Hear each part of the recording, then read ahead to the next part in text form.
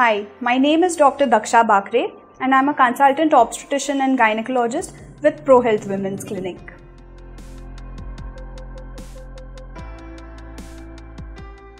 Preconceptional care ideally begins 3 months before you try to fall pregnant. During this period of time, you should take special care of your diet. Please quit smoking and alcohol altogether. Reduce the intake of caffeinated drinks like tea and coffee.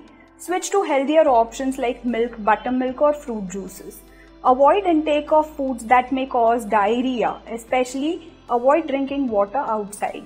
Please take a folic acid supplement every day once in the morning after breakfast, and please start exercising. Make sure you are physically fit to carry the pregnancy through all the 9 months.